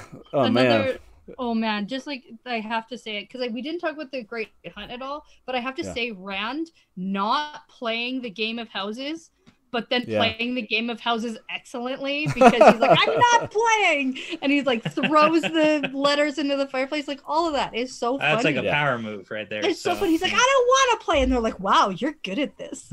Okay, so this is everyone. We have to do. I think this is telling us we have to do a humor episode here, live stream on just the funniest moments in the Wheel of Time. Oh, absolutely. So no one let me forget that in live chat afterwards. I'll write that down. We have to do a humor live stream, if not a couple of them. That would be fantastic. So that was an excellent question. Yeah, excellent question. Let's tie this up for the evening. Tell everybody about this giveaway you have going on, how they can get involved in that. Sure. So our giveaway is on Instagram, and we have collaborated with Andy Laugh, and she is a Canadian artist. She has done this watercolor rendition of the Ranland map that we actually own. We got my dad actually, my family, not just my dad, my family gave this to us for like Hanukkah / Christmas, and we reached out to the designer, the artist, and said, you know, is it okay if we mention you, because people are going to ask where we got this map? And she's like, no problem. And we became like friends, and she was like, do you guys want to give away a map? And we're like, yes please. So she has graciously offered to give away a map, and that's happening right now this week. It happened quite coincidentally with the Corey Lansdale print giveaway, so it's like print giveaway week. But that's awesome. Yeah, we're super excited. It's over at our Instagram, the Wheel Weaves Podcast, and you just need to follow us and Andy and tag a friend and comment. Yeah, and you get one of those lovely things. It's really cool. Like, I don't know how well anyone can see it, obviously. And if you don't win, you should also just go buy one. Yeah, from they're Andy so Laugh, cool. They're so it's good. So pretty. Yeah. It's so nice. By the way, somebody tag me on this post, or I'll try to tag other people. Right. I know, but there, and you can find the link in chat. We'll put the link in the description of the video after this, so you can find it there. Thank you for that. And absolutely, and we'll also put the one in for Corey. You only have until Monday, end of day, for the Corey's, and how they have until February 26th for yours. Is that right? They Friday. have, Yes. Yeah. Okay, so by Friday, you need to put your name in basically into the hat here to win that. Please do go check out Instagram. Instagram's a blast anyway.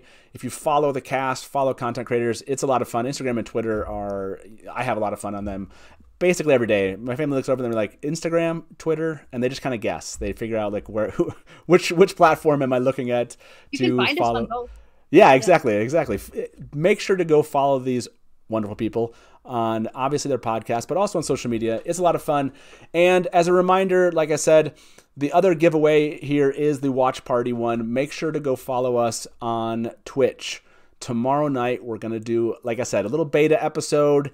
It might not be the full thing, but we're just going to go have fun and try it out. But then once we have the schedule set, then you'll actually start to see regular episodes. Like I said, in our watch parties, they're going to be a lot of fun from the Dusty Wheel. We even have a different studio. It's going to be great. It's going to be great. We're going to try to make it something completely different. Taylor and I are having a lot of fun with that. So, okay. And by the way, Roy just asked in chat, is there a link to buy a map? So if we can get a link. I'm doing right now. Okay, cool. If you can also send that to me, I'll drop that in the description too. Okay. Yeah, AndyLaughDesigns.com. Perfect. Yep. And so like I just threw it in the chat. Perfect. And we'll get those. Like I said, we'll also get those into the description of the video after this. Hopefully, if you've watched this after, please like the video. Leave us a comment on what you thought was really funny from The Dragon Reborn. What were your favorite scenes from The Dragon Reborn? I love getting answers from people that come later on and watch these things. It's a lot of fun to find out what fans have basically held inside often for a long time. So been like, crazy oh yeah, how fast like 2 hours go. Like I still have so much to say, like so much that I didn't get to that I know. I know, right? There's okay, so we definitely have to have you back, and we do an after show, and I don't know if the both of you have some time, but we do an after show in Discord. So if you want to join us for an after show in Discord, we'll have one of the chat rooms there be a non-spoiler one, and if you have some comments, we can continue this conversation right there. So I never get to be a part of all of this, stuff, and so I thank you for putting this on so that I can be. Yeah, absolutely. And like I said, we'll make one of the chat rooms after this in Discord, non-spoilerish, and so we'll do that after, and we can continue this conversation over there. So, like I said, you can find the link to Discord maybe in chat here. If Delusions, she's been dropping the links all over the place, but if she hears this one, she'll drop that one in chat too. But you can find it in the description of the video also. Lots of links in the description. So, thank you very much to the both of you. It's awesome to have you back. We should do this at the end of each of the books you're reading, right? I mean, this should happen. Yes, so please. People have actually asked us if we were going to do episodes with recapping and predictions about, the entire book that we finish. And we just haven't gotten around to it, and it doesn't really fit into what we're doing. And so doing it here, like I can't think of a better way to do this. This is awesome. Let's do it. This was so much fun. I will try. Maybe the next time we'll tell everybody it's going to go 2 hours because we know we have so much material to cover. But I like that there's an after show and we can go have a conversation there. And I like that, just like Jordan, I like leaving, you know, something to be wanted in the next book. You know, so you got to leave it a cliffhanger. So that being said, thank you, everybody, for joining us. It's been another fun episode. Be back here with us, Watt Wednesday, here at the Dusty Wheel. Like I said, look for links on Discord for Twitch this Monday. And then we actually have an episode. It's a debate on Sunday. So lots of stuff going on here at the Dusty Wheel. It's a crazy time. Yeah, it's a crazy time. It's a crazy time. So like we say around here at the Dusty Wheel, smash to black. Welcome to the Dusty Wheel. Hey, welcome back to the Dusty Wheel. You went right to kill it. Look at you. You're all ready. You're just done. I mean, this is like this is really well. And now I'm like, great, my turn. And if you don't like that, and you want to say, well, Robert Jordan could have made the two rivers all white. He could have, but he didn't. So, just complimented me on my dress, and as you can clearly see, I'm sad. not I see Lukumi as something along the lines of a Shida Haran analog. It does make sense why it outlasted the breaking. Yeah. See, this is why I have Therese in the show, because she's going to correct everything that. Hey everybody, welcome to the Dusty Wheel Show. What? Meme Off Challenge. Yay! Like baby face mounted on like a huge body. So like all of a sudden, this is not just like, a traditional fantasy, right? There are sci-fi elements. And just a moment ago, Rafe tweeted something. So let me get my guest in here with me, and probably I would say put in 70-80% of the work. I got to be over the shoulder and be like, no,